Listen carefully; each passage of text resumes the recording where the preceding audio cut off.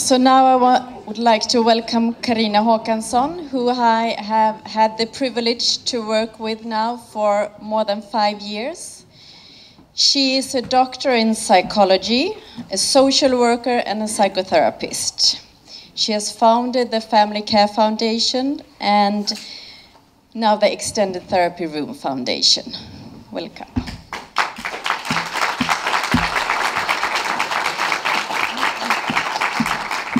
Thank you very much. I am, as I said in the morning, I am both very happy but also moved to be standing here today and to meet with all of you. Many of you whom I have met several times, but also to recognize very many new faces, which is great. There are also people, as I mentioned, maybe this morning, who have traveled from far away to come here. And of course, we appreciate that. I usually don't use manuscripts.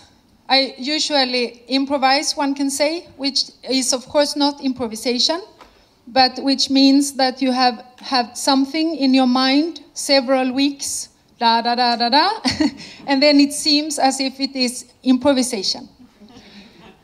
Today, this time I have not had the space, one can say, to go with these things, blah, blah, blah, blah, blah, due to this symposium and also other things which has happened in our organization. So I have written a manuscript which I will try to hold on to. And if it becomes too boring, give me a sign. This day is about alternatives and risks connected to pharmaceuticals. Or yesterday I learned Psycho-Pharmaceuticals is the correct thing.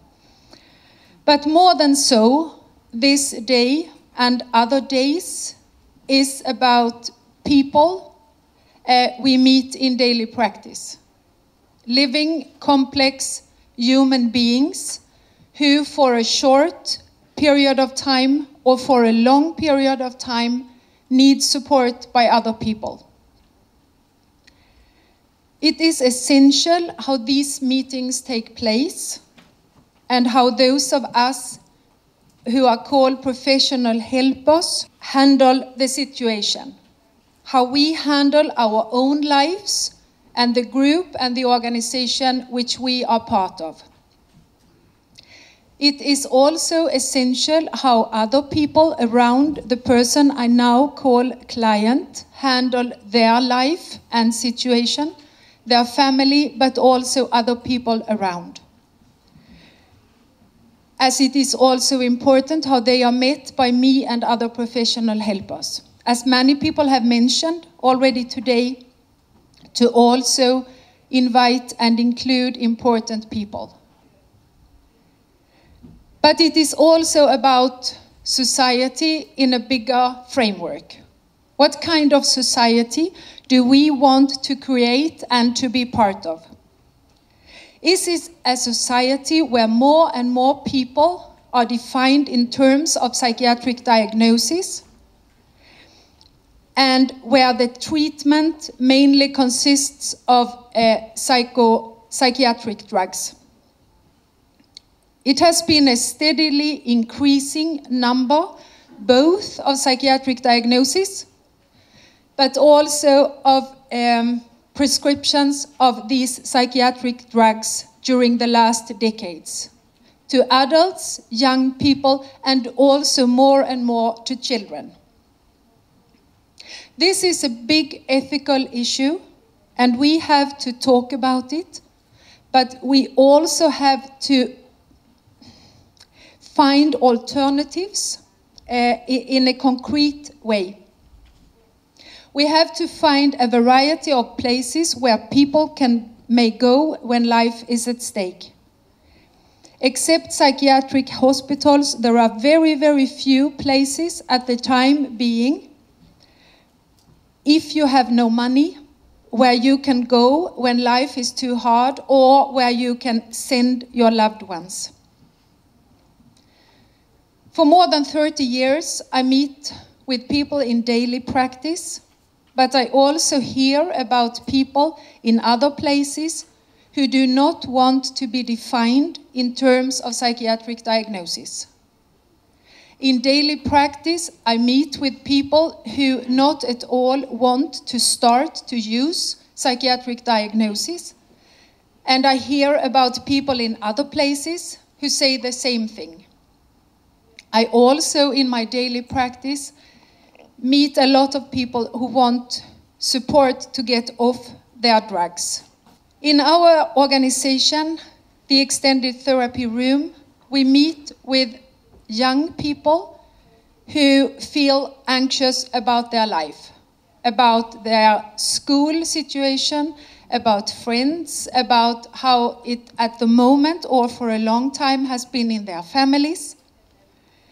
We meet with people who do not want to, who don't know how to handle another year in school. We meet with young people who hurt themselves. We also meet with families who have lost capacity to reach out to each other, to talk to each other. We meet people who have experienced a huge loss, and as they say, where fear and anxiety has taken over. We meet with people who are worried about their work situation, or people who have no work at all to be worried about. We meet also with people who describe voices in their head. We meet with people who sense they have no place in society. People who in many ways have given up, but not totally and not yet. That's why we meet. Some people we meet describe also how affected they are by things happening in the world. Dreadful wars going on, the climate change, the situation where thousands and millions of people have to leave their countries and their own life in their context. Others express in deeds and words feelings of not belonging, of being lonely. Some people talk about oppression, about rape, about violation. Is this supposed to be treated like a psychiatric illness? I would say no, it is not supposed to be treated like that. And I will try to describe how come I say no. As a young social worker, I myself got in touch with psychiatry. And early on I realized it would not be possible for me to work in a system which already at the time being was so focused on an individual-based idea about human beings and interactions. A system which already 30 years ago mainly diagnosed people who came there, and already 30 years ago prescribed a lot of psychiatric drugs. I did not believe in a system which was organized and still is organized by clinical wards, where people stay for a couple of days or for a longer period of time, people who have absolutely nothing in common but the fact that they right now are in a psychiatric ward. I found it hard to see how it would be possible to recover in a system which did not take into account that which is important for most human beings: continuity, relationships, trust, to have time, to meet someone who is willing to listen, and maybe more than anything else, to be met as a human being by another human being. At the time being, which means 30, 25 years ago, there were some exceptions. And now I talk about Sweden. There were some wards at some hospitals where people, both those called patients and professionals, were listened to and where their voices were heard and where their experiences were seemed like essential. Some brave leaders, some psychiatrists, nurses, caregivers, and psychologists made a change which is described in research and also in textbooks by, for example, Barbro Sandin, Alain Tupur, where are you, Alain Tupur? And Johan Kullberg, to mention some of the most, for me, important people. Most of these words do not exist anymore. Unfortunately, as we have heard also today, the diagnoses are more than ever, the prescriptions are more than ever. And not just to adults, but also to young people and to children. And this is, I want to say again, a huge ethical problem. It seems as if the psychiatric system has learned very little during the 30 years since I started to work about what is important when life is at stake. But it also seems as if there is a lack of knowledge about human reactions to life difficulties and life dilemmas that most of us recognize during a lifetime. Sadness, grief, rage, anxiety, angst, all these strong feelings, reactions when life challenges too much or in a way which is not possible to grasp or to make sense of.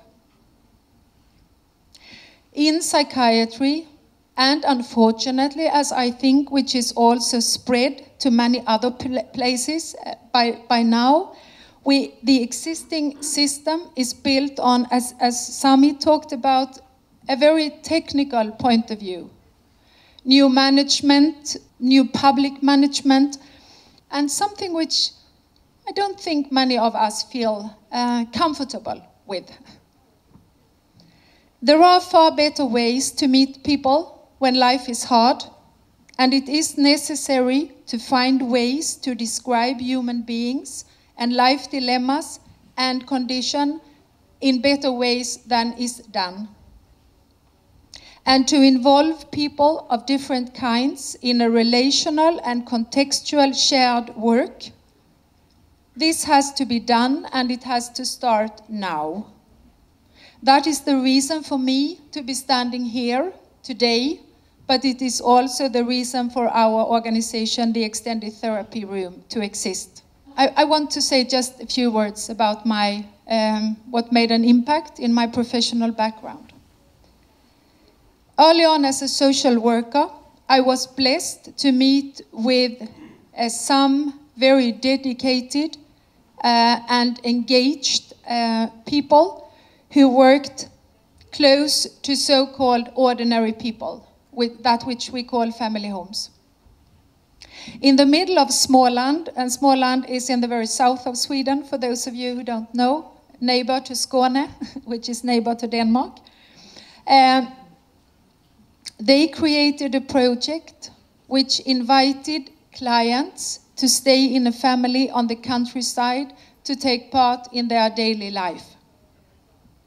And at the same time, both the one here called client and the family home were supported by us who worked there, the social workers, and also me as a new one. This I loved, to be in the middle of life itself, to make use of one's own experiences, and to work together without far too many restrictions, far too many wordings, far too many constructions, you can say. All of us, no matter if we were called clients, professional, or family homes, were involved and part of the shared work. Years later, this experience led to me to start the Family Care Foundation, where I was in charge for 27 years, I think, many years at least. Through that, I learned a lot about participation, about presence, and about taking a personal responsibility as a human being, meeting other human beings. Over the years, my workplace became part of a huge national and international network. And through that, I got to know about a lot of organizations and meet with people from all over the world. People who describe the same things no matter where on earth we live. The importance of being met by someone who is willing to be there when life is too hard.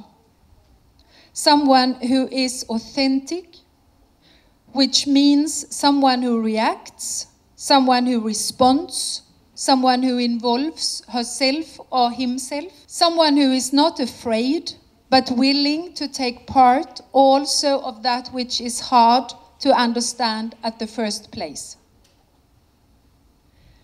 People all over describe the importance of time so that trust can be built.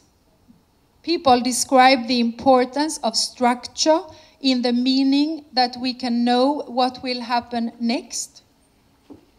And people also describe the importance of continuity, mainly in the meaning that you know, as Birgitta talked about before, that the person you start to meet, the person you start to give something about your life to, will also be there in the future and not be replaced by someone else. I want to mention some important people in research and in practice, and by doing so, I leave out a lot of important people, and that you have to bear with me. As a student, I heard about Barbro Sandin's work at Säters Hospital, and it created such hope inside of me to get to know about it and to hear that people who used to be defined like chronic schizophrenic people, patients, were able to leave that role, you can say, but also able to leave the hospital and to live an ordinary life together with other people in society. In her doctorate thesis, Sandin writes, "In the summer of 1983, I participated in a psychiatric congress in Vienna. After having attended many of the lectures, I was depressed by the lack of interest in human conditions. I missed reflections about how people grow into the world, about humans and societal beings whose lives have meaning and content in relation to the people around them, and how psychiatric illness is intimately connected to conditions in life, as well as our experiences in relationships." Barbro is here today. I have no words to express how important it has been for me to have you in my professional life and also in my own life, or in the rest of my life, or how to say it. I realize now when I read the quote that this Barbro wrote 1983. And these are the same things we are talking about today. 93, 2003, 2013, 33 years later, it's still the same reactions, the same wonderings, how come this is the way it is. Magnus Hald is also here today, and Magnus worked close to another very important person for me, Tom Andersen, who was a family therapist, doctor in the northern of Norway, in Tromsø. I also know he was a very, very dear friend and colleague with you, Magnus. And Tom died 9 years ago, but he's very present in my work and life, and especially days like this, since one of his very important messages was to the importance of inviting the people whom it concerned into essential conversations, to open up the therapeutic room and to invite people. He also used to talk about the language which might bewitch us in the meaning that we might think we know something just by putting a word to it.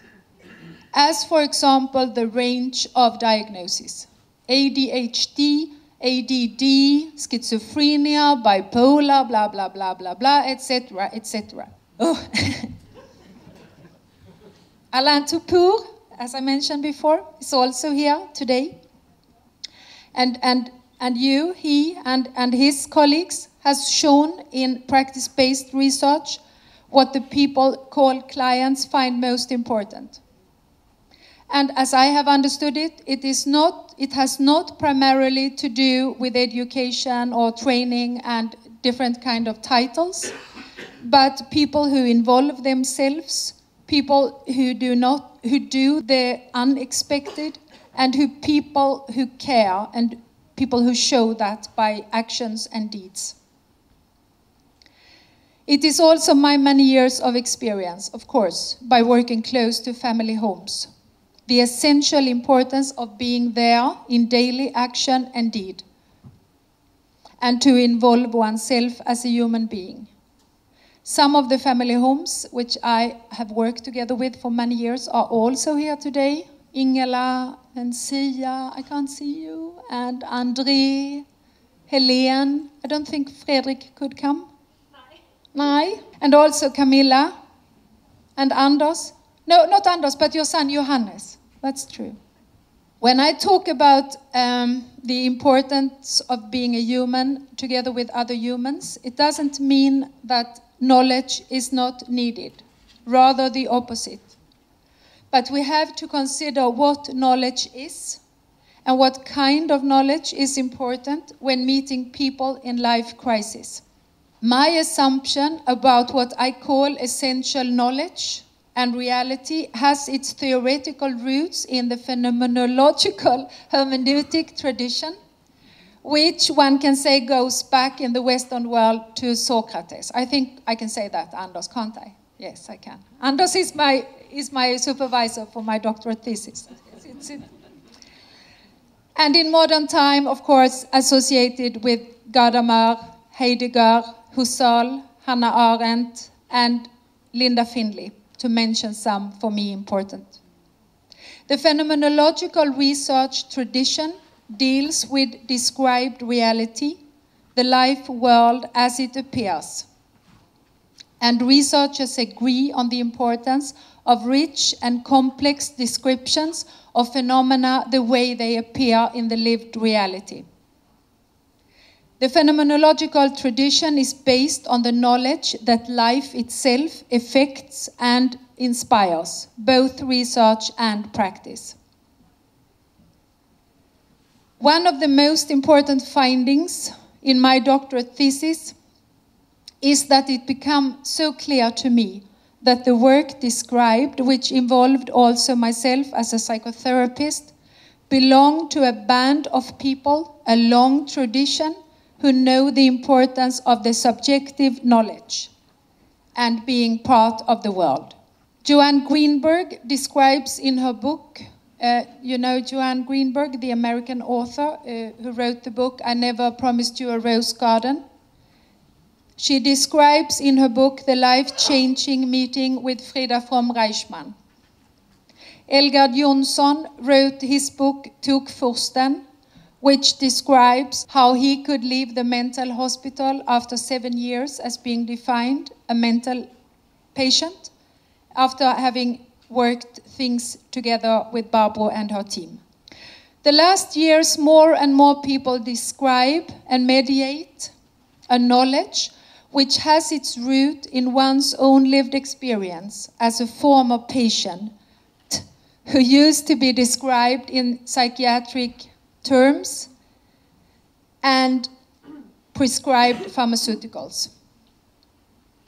I wish to mention some here who means a lot to me in my work. People who I can refer to when meeting people in daily practice who have never nearly lost their hope, who have never nearly given up the idea about a life to live in a different way.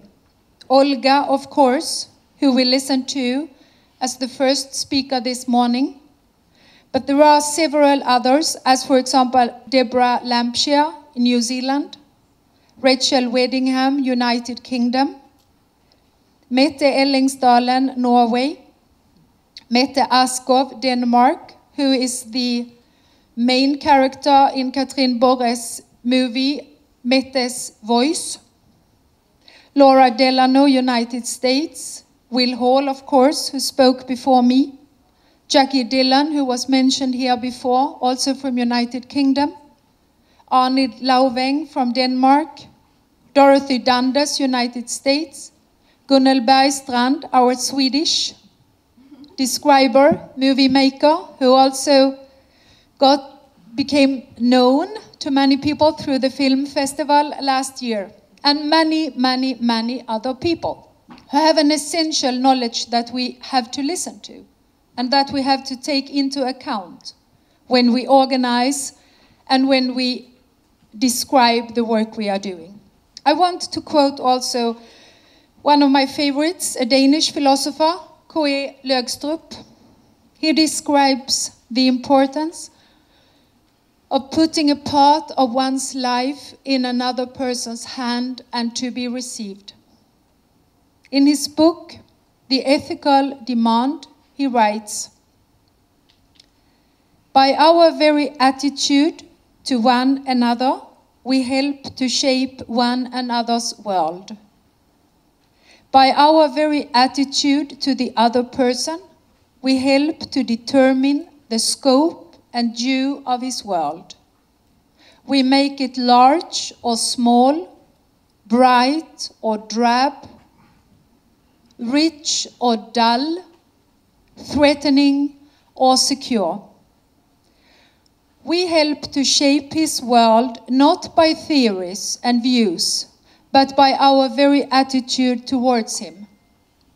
Herein lies the unarticulated and one might say anonymous demand that we take care of the life which trust has placed in our hands. And that if something, those of us who are defined professional helpers should remind ourselves about every day. This is the demand and the challenge, to never give up the idea to create places which are organized to meet people in deep crisis, to create space for humans to be met by other human beings. Organizations consist of people, and the people who are involved will affect and be effect of that which happens in the organization, no matter if we are called patients, professional helpers, family homes, or whatsoever. For many years, I was leader for an organization, and through that, I met with hundreds and hundreds of people, including leaders. Through that experience, I know something about power and also how to use power in a good way and in a not good way. You can use power to oppress people, but you can also use power in a way which makes change happen for the better. Many times over the years, I have experienced how to make seemingly hopeless situations become hopeful. But I have also experienced the opposite. When there is no trust and when there is no space for feelings, complexity, strong emotions and differences. It takes a lot to create a sustainable and humanistic organization, and we need to be aware of that when talking about alternatives. We need to keep in mind, as Patricia Tudor Sandahl, a Swedish author, writes in one of her books, An organization without a vision is nothing but a crowd of people. Visions are needed to make changes happen, as is also dedicated people. Practice-based knowledge is also needed, and good examples from all around the world, described by research and in other textbooks, not just from psychiatry and psychotherapy, but from organizations in common, which deals with human beings and human life dilemmas. Karapudas Hospital, where Birgitta Alakare was in charge, is a wonderful example. There are others all around the globe. Groups and organizations which consist of dedicated, skilled and courageous people who have a shared vision. The challenge is to get to know about them and to get to know how come they made it happen, how come they made the dreams come true. We have also a lot to learn from leaders and other professionals in different professional fields, not at least, as was mentioned in the morning, through art and literature and theater and prose, but also, of course, from ordinary people who know from daily life what is important and needed when life as it feels fall apart. We need leaders, practitioners, and researchers who focus on the importance of values, who dare to leave the comfort zone, who are willing to acknowledge the fact that there are so many things we actually do not know, no matter how many manuals, numbers, and figures we invent and investigate in. We need people who dare to talk about that which is difficult, people who are willing to say that this we do not know for sure, but we will do our very best. Money is, of course, needed to make a change happen. Money to create smaller units where people can go in acute crises and situations.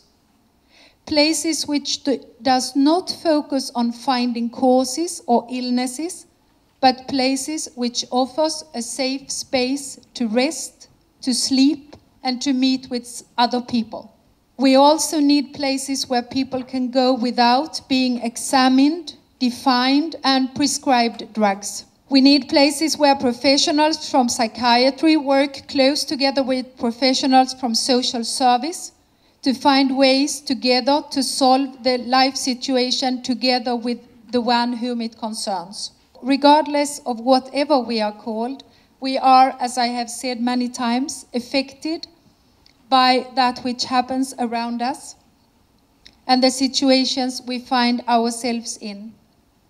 We bear with us our history, our personal history, while we are also part of a larger context, which has been described many times during the day, how the existing system and the tradition, of course, also influence and make an impact on individuals as well as on society. There is a seemingly endless spectrum of theories, models, and paradigms to consider in descriptions and reports about human beings and human existence. I want to quote also a professor in physics. His name is Ulf Danielsson. He says, according to quantum mechanics, reality is created in interaction with the observer.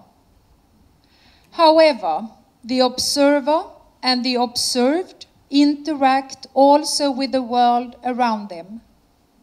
Information leaks and gets lost forever. Chaos increases, and so the flow of time, just as the thermodynamics. And this is actually a very positive image of time. The future does not exist yet. We can still affect it, says Danielsson.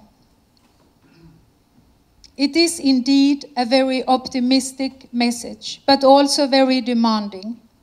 We have the power to affect that which happens, and at the same time, we need to keep in mind there are so many things we still do not know.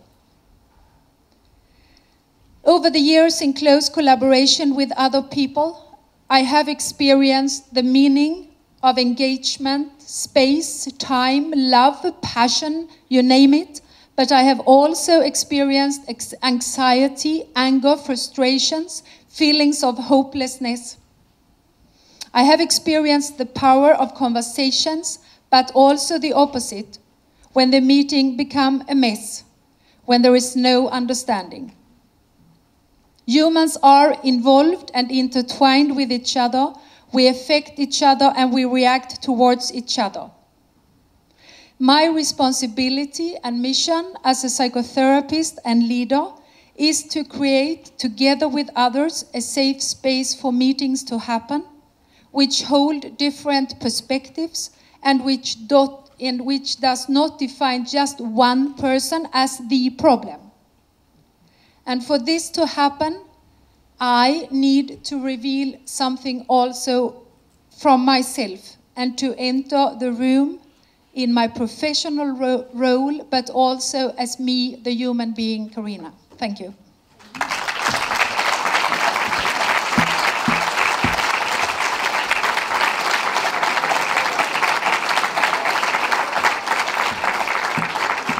Thank you, Carina. Thank you.